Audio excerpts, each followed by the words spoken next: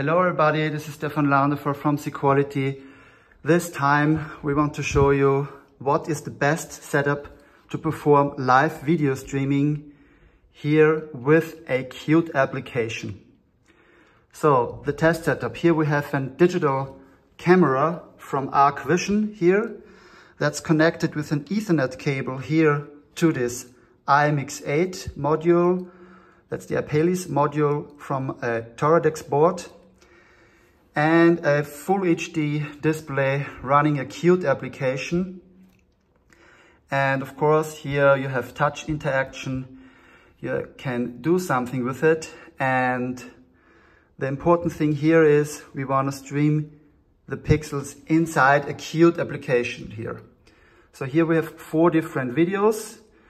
Video streaming here. This is a live stream from this camera. And here we have a video stream from a file that's read from the file system.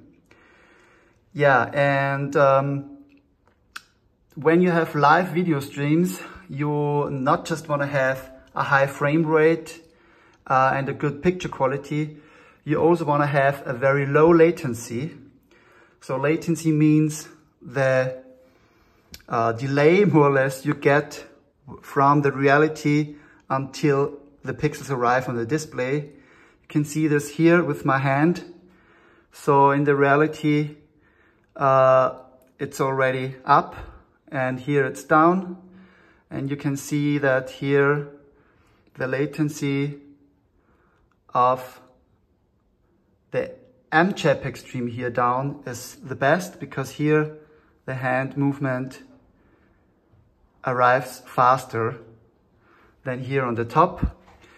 Here we have H.264 stream, here H.264. This is an RTP stream. This is an RTSP RTP stream. Yeah, so that's just for comparison. Here we have 25 frames per second with this video configuration here.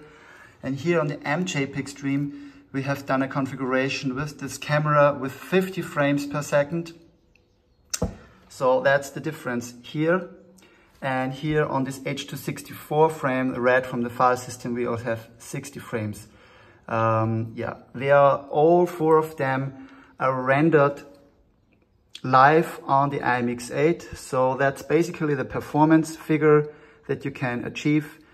The IMX8 is capable of rendering 4 video streams simultaneously. But in order to achieve this, we have to use the hardware decoder on the IMX8. That's really very important. If you don't set up these streams using the hardware decoder with GStreamer and Qt to render it on the display, you're stuck with yeah, very low frames and very high delays and latencies.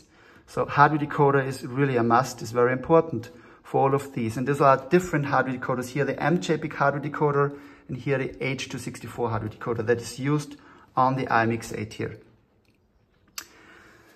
Good. So at the end, more or less, we try to figure out, okay, what is really the best setup here with the lowest latency and the highest frame rate and the highest picture quality here in this setup with this Arc Vision camera.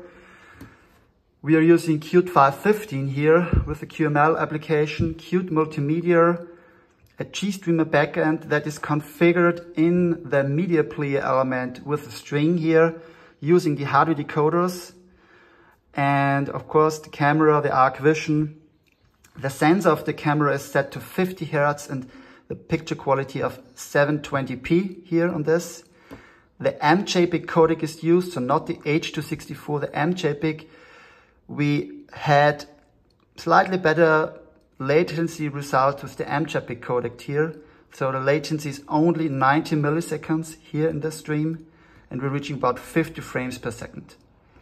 So just to demonstrate the picture quality here with the high frequency image parts here with the shading here, or here the text and the logo of the quality that's with a high quality. Also has a very good dynamic range. The high, the bright pixels here and the darker ones rendered quite good here.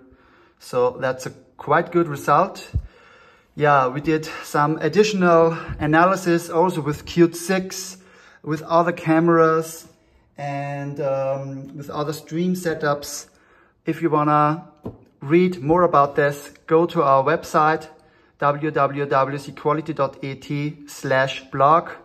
Here again, get more information about details. But for today now, thank you very much. That's it, and see you next time. Goodbye.